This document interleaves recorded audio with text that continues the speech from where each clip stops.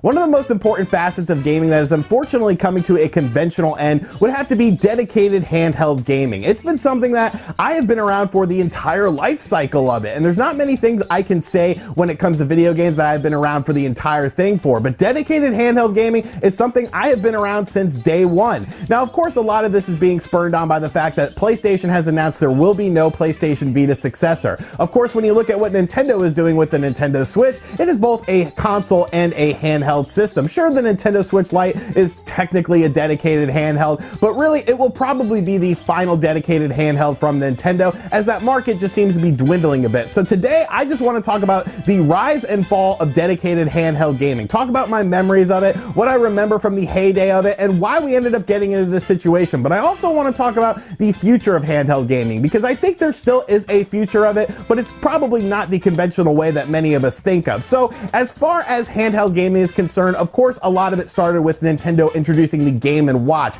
but the real first blow in the handheld gaming market had to be the Nintendo Game Boy, which was the first dedicated handheld system that used cartridges, had its own library of games, and I remember when I first got my Nintendo Game Boy.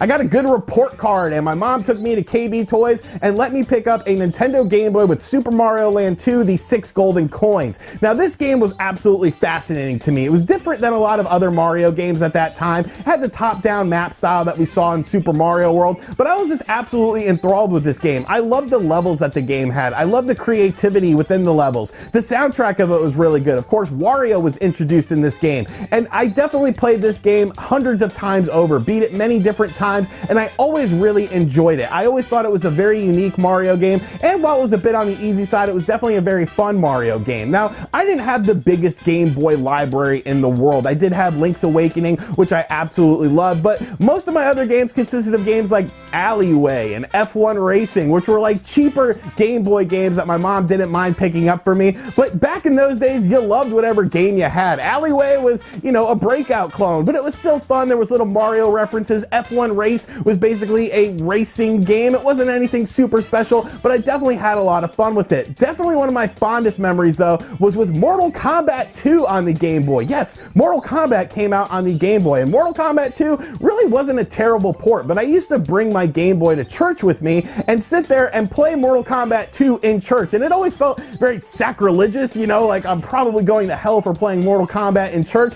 but it was always so much fun. Of course, all the other kids would crowd around me because why is this kid playing Mortal Kombat in church? Definitely very, very fond memories. But as the success of the Game Boy started to spurn on, other companies wanted to get involved. Of course, Atari got into the mix with the Atari Lynx. I never owned an Atari Lynx. I have emulated some of the games on there. Kind of a unique system, but it didn't really have that strong of a library of games. The real first competitor to the Nintendo Game Boy was, of course, the Game Gear. And being a Sega fan, I had to have a Game Gear. It had Sonic the Hedgehog on it, and I loved Sonic the Hedgehog. So I remember getting my Game Gear for a birthday. We were in the mountains of North Carolina. We had rented a cabin for my birthday because I don't really know why. There was no AC in there. It was hot as balls. Like, I'll never forget that cabin trip. But I ended up getting a Game Gear, and I was so excited. But then I realized we need batteries for this. I got to get some batteries. So there was only one small country store at the bottom of a hill, and we went down to the bottom of the hill. We got the batteries for it. They were ever-ready batteries that had this stupid little cat on them, and 30 minutes later they died.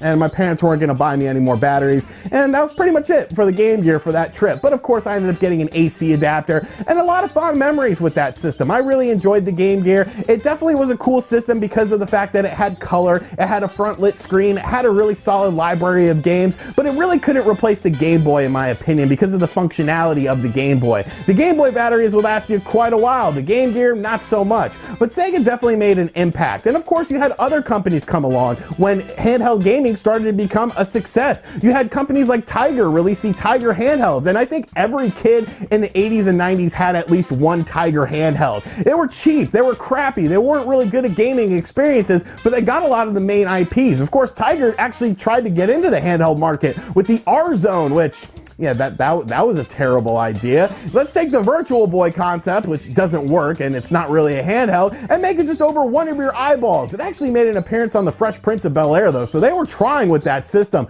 But essentially it was just Tiger handheld games in sort of red and black and little 3D aesthetics. I don't know, it just did not work very well. Many competitors came and many competitors didn't really make a mark. You had Neo Geo get into the handheld market. You had the Wonder Swan handheld, and they were cool little systems, but definitely niche systems. Of course, Nintendo introduced more Game Boys. There was color Game Boys. There was the Game Boy Color. But really when the Game Boy Advance hit the market is when you saw a big gap start to happen in the handheld market. The Game Boy Advance was a very powerful system, and it was capable of doing things that many people didn't think handheld gaming would be able to do. It had mainline Nintendo IPs. It had brand new IPs as well, such as Golden Sun, that were big successes on the Game Boy Advance. Of course, you were able to replicate better graphics. You were able to have multiplayer via link cables and things like that. I remember every day during second period in high school, we would skip second period and we would go to Arby's, because Arby's is dank, man.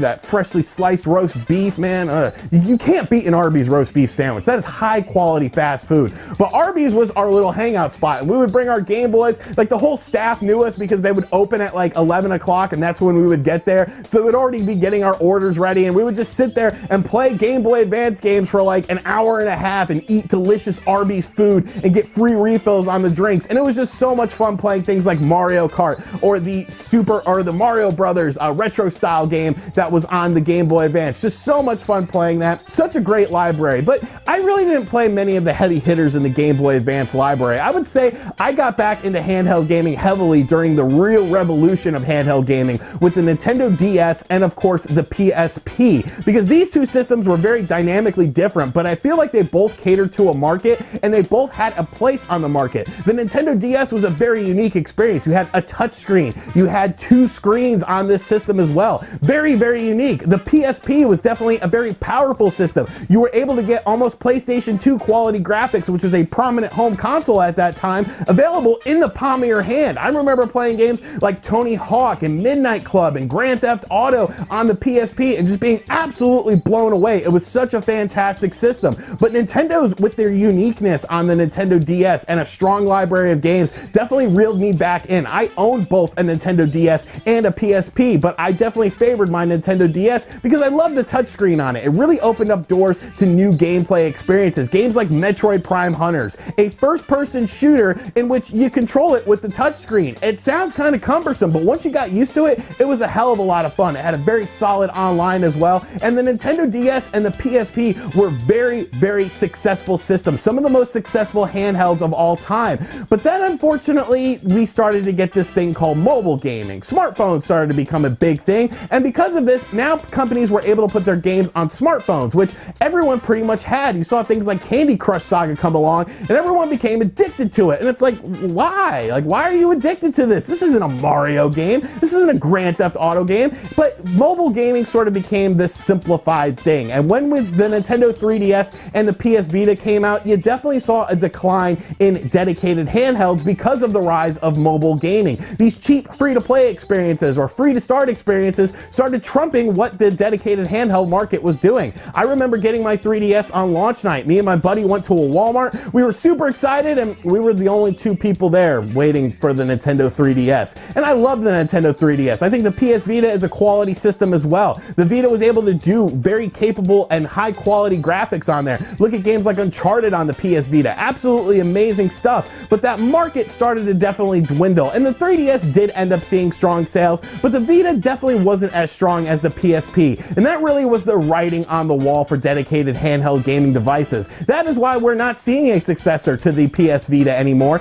because PlayStation and Sony just don't see the value in it anymore. Look at what Nintendo is doing with the Nintendo Switch. It is a hybrid console. It is a home console and a portable console. Now, yes, the Nintendo Switch Lite just came out and of course is seeing success, but really at its core, it's still a home console system. You're able to play home console games on the go. It's not a dedicated handheld in which you cannot play these games on your television screen without sort of emulating something or having some sort of device that allows you to do that, like we saw with the Game Boy player on the GameCube. But I definitely don't think handheld gaming is necessarily dead. I think the traditional way of handheld gaming will die very, very soon, but you're starting to see things happen with things like xCloud and Google Stadia. More more so xCloud because Google Stadia is getting off to a bit of a rocky start. But these are allowing you to play your home console games and stream them onto your cell phone, onto your tablet, hook up a controller, and then bam, you're playing the same game you would play on your home console on your mobile device via things like the cloud. And I definitely think that that is the future of handheld gaming. That is where handheld gaming is going to move into. You're starting to see things like Nintendo get involved in the handheld gaming market with games like Super Mario Run that are seeing great success.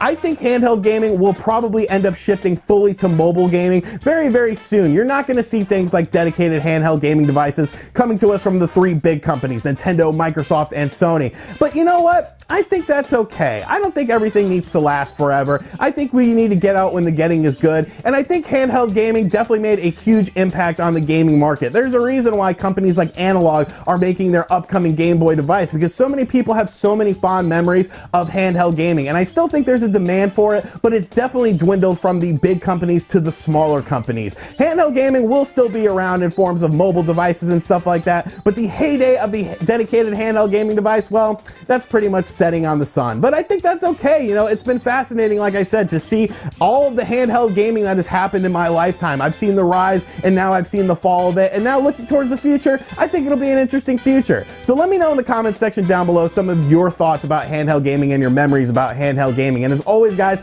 thank you for checking out this video. If you're new to the channel, make sure you subscribe and turn on notifications. Check out other videos on the channel, and as always, I'll catch you guys on the next one. Later.